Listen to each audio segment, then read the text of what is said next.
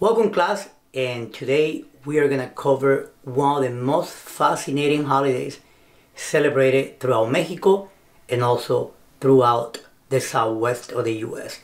And that is el Dia de los Muertos, the Day of the Dead. Dia de los Muertos, or the Day of the Dead, is a 2-day festival that takes place every November 1st and 2nd.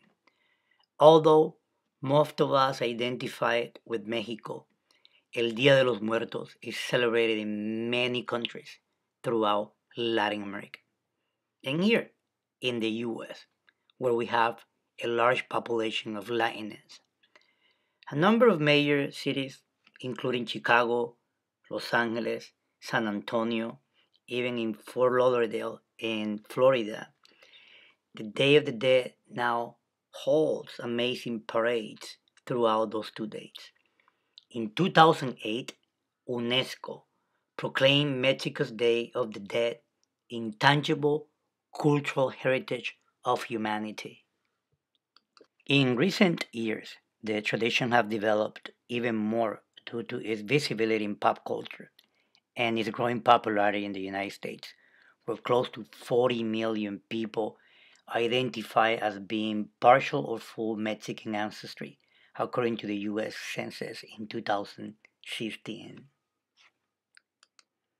The most familiar symbols of El Dia de los Muertos, of the Day of the Dead, are the calacas and calaveras, skeletons and skulls, which appear everywhere during the holiday.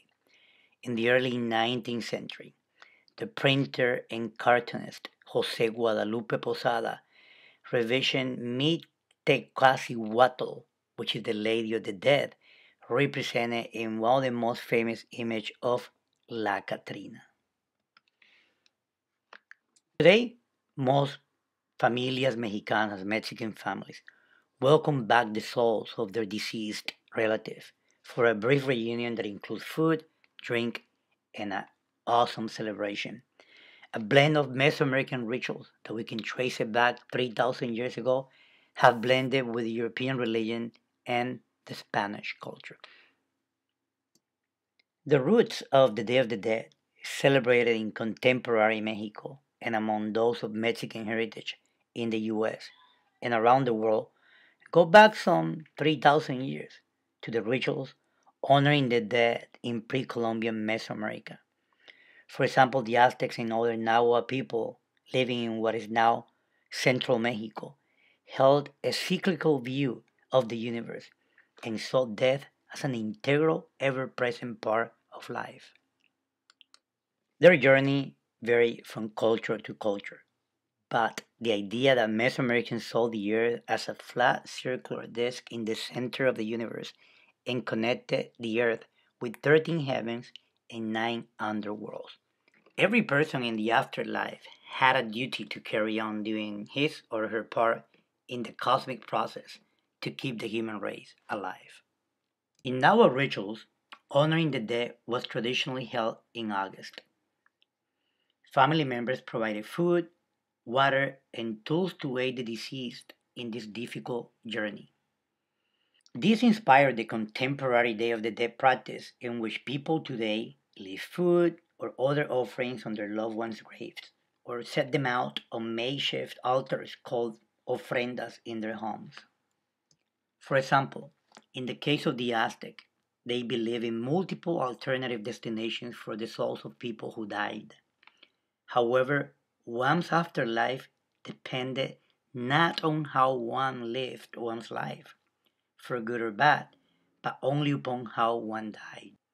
Upon dying, a person was believed to travel to Chicunamitlan, which is known as the land of the dead. Only after getting through 9 challenging levels, a journey of 4 years, could the person's soul finally reach Mictlan, the final resting place. For the Aztecs, the human body held several important spiritual centers, or souls. One of these was located in the heart, called Yolotl, home to the Teyolia.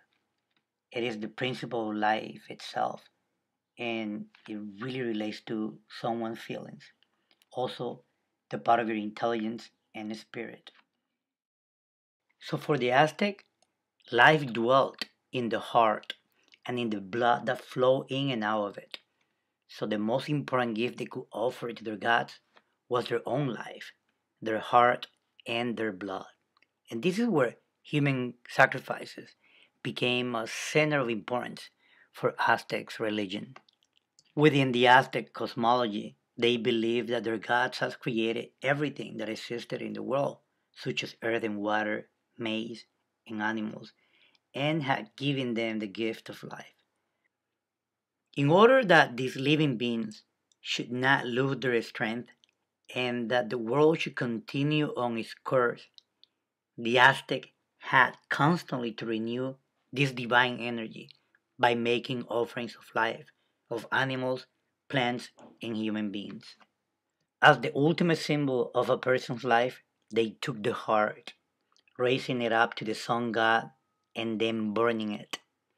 The smoke could reach up to the sky and to the sun, will take on new strength and go on giving light and heat, so allowing life to continue on Earth. Archaeologists have found hundreds of funeral sites throughout Mesoamerica where the dead were buried with personal objects for their journey to the underworld. For example, some Mayan burial sites have been found with skeletons with maize that was placed in their mouth. For Mesoamericans, maize is a symbol of rebirth and also food for the dead for the long journey. Now that I'm talking about the Mayans, they believed that the soul was connected to the body at birth. Only death or dying of sickness was the only thing can separate your body from your soul. So for the Maya, there is also the concept of an afterlife. We need to understand that the Mayans were way before the Aztecs, and obviously the Aztecs embraced this cosmology from their ancestors. So this cosmology is very Mesoamerican. It really evolved from the Olmecs to the Teotihuacanos to the Mayas, and later taken and adapted and perhaps modified by the Aztec. But the concept of death itself is not the same as the one that we have. For them, they really move on to a different plane. And that is how we see it today when shamans are trying to communicate with their relative or any spirit that they need to have some sort of contact for guidance or for divination purposes. I'm going to briefly explain the concept of heavens, earth, and the underworld. Because when someone dies, and let's say we are here on earth, and for most Mesoamericans, earth was the connecting portal to go to the heavens, and they view heavens having 13 layers above. And every layer, which is represented by a world, was also guided or controlled by a divine force. The same way, under the earth, there were nine underworlds, and these nine underworlds were also ruled and guided by a god or deity. As I mentioned before, the afterlife of a person was based mostly on how they die. Some, such as those sacrificed to Huitzilopochtli, the god of war, who joined the battle against the darkness. Remember, there was this idea that the sun was battling the moon. So, this duality of dark and light, and they needed to fuel the sun with blood that will give them energy to sort of fight back the moon and regain light. Very fascinating. So in Aztec religion, some will eventually be reincarnated as birds or butterflies, or eventually humans. Some will be, for a time, disembodied spirits roaming the earth. Most at some point will have to make the long journey through the nine levels of the underworld to go to the last destination, which is Mictla or Mictlan. And this is a little bit of how most Mesoamericans view death.